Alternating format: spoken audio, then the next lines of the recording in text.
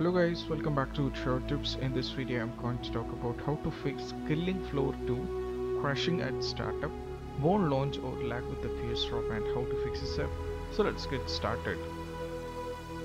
Right, so I'm gonna show you some of the steps which you can try. So these going to fix the issue up. So first thing what you have to do is when you're having this issue, what you have to do is you have to update your graphic drivers. Right, so you can update in the usual way. The one method which I have already mentioned, you have to go here, then you have to click on manage option. Right, from here you have to click on device manager. Right, then from here you can go for the update option for the graphic drivers.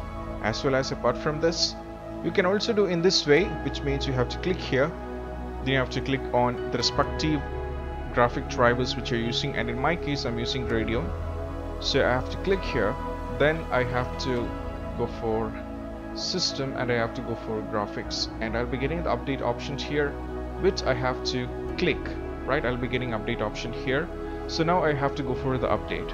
So this is how you update the graphic drivers. So updating the graphic drivers can fix the issue in most of the time. So the first thing what you have to do is you just have to update the graphic drivers.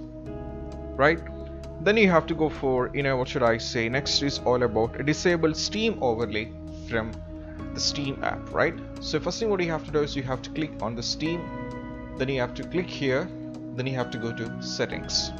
Right, once you go to settings you have to go for in-game option from here, then from here you have to check box to enable the Steam overlay while in the game. So as you can see that the Steam overlay while in the game you have to untick, you have to untick it, which means you have to disable it, then you have to go for OK. Right, then once you're done with that, what you have to do is you just have to do the another step. So it's all about in the Discord. Right, it's all about in the Discord. So what you have to do is first you have to open the Discord, then you have to click on user setting. Right, you have to click on user setting. It will be available here in the bottom. As you can see, it is available in the bottom. Right, from here now you have to click on voice and video from the left sidebar. Right, we are having the voice and video here. You have to click this.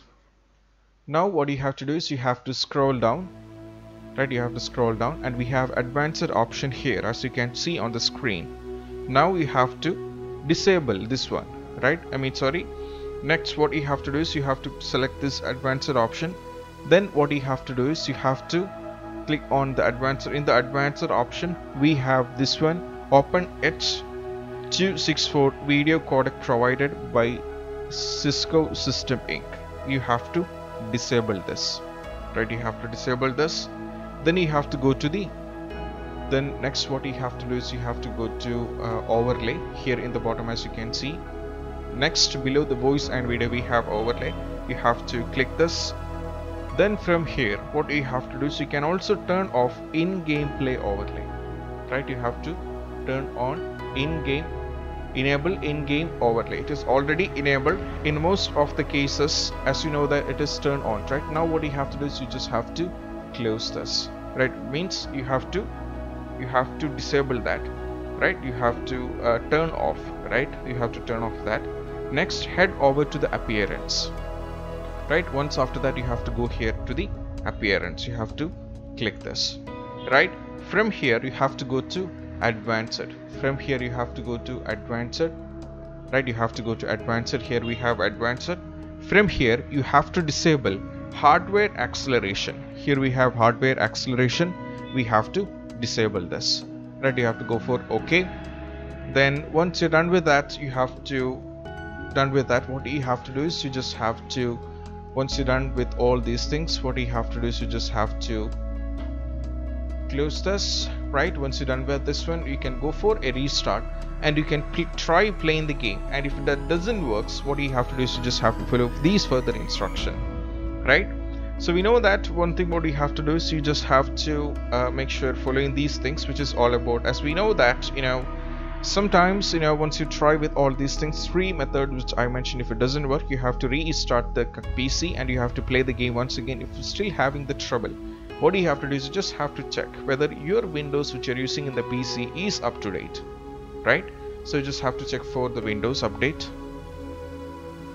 Right, you just have to go for Windows Update settings here. Then you have to make sure if it is not up to date, you can go for an update, right? If it is not up to date, we can go for an update, right? That is what you have to do, right? So then is all about, if it's once after that we are done with that, what you have to do is you just have to do this also, uninstall recent Windows update 10 update, just like I mentioned, right? So to do this, even after update, sometimes this can also be an issue. So what you have to do is you just have to go to the start menu, then you have to search settings. Have to go for settings. From here you have to go to update and security, right? There is an option update and security. Now you have to go for as you can see that you have to go for view update history, right? So as you can see that now, if you can see that there is an update having, right? There is an update having, for example, KB453559996 had ought to be, make sure to uninstall, because see, for the time being we are up to date and we haven't update so far, right? We are not having an update version of, right? Because we are already update. So if you're having an update, you'll be having an option here, uninstall update, right?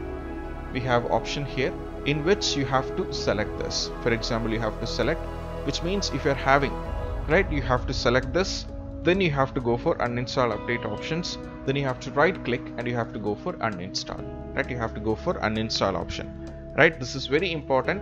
So it may take some time to delete the update and your system may restart automatically. So I'm not going to show due to the video convenience, I'm not going to show, but you have to try this also, right? So have some patience, and you can also manually reboot your Windows PC if required. So once you're done with that, you can't, now for the time being of video I'm not going to this, but you just have to follow these instructions which can give you the game to work completely fine. Next is all about, remove temporary files, right? You have to go for remove temporary files. So to do this you have to press Windows key plus R, right? You have to press Windows key plus R on a keyboard. Now you have to type, that is, you have to type percentage, sorry, I'm going for that. You have to type percentage temp, then you have to go for percentage, then you have to press enter.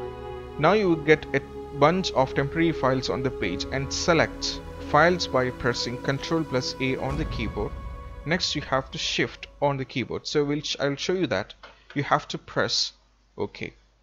Now these are some of the temporary files, right? You'll be getting a bunch of temporary files on a page. Now from here you have to select all files by clicking Ctrl plus A. Right now as you can see that all files are selected, and now you have to go for Shift and Delete on the keyboard to remove, right? You have to remove all these files. So sometimes some of the temporary files can't be deleted, so leave them as it is and closed. Then you have to try one more step, and once that, we'll see whether the game is going to work or not, right? You have to delete this. For the time being I'm not going to delete this, so I'm just going to cancel this, right? So next is all about, what you have to do is you just have to make sure that you're having the better graphics. For example, or should I say is, some people complain the game is not launching or it's not working because the graphic drivers which you're using is not so good enough. So that you must have a good graphic drivers, right? You must be having a good graphic driver, GPU AMD Radeon RX 5700, and the CPU when it comes to Intel R-Core TM i5, as you can see that, right? So you should have something very good enough so that you can play the game. So you can't blame the game creators for not working in your PC, because if you're not having the components to support it up, it won't work, right? So that is these are the things which you have to try. So after trying this method, what you have to do is you just have to do a restart. If you want, I'm not suggesting you to do that, but if it's better if you do that. If it's not working, what you have to do is you just have to play the game once again, right? So this is what you have to follow instructions when it comes to how to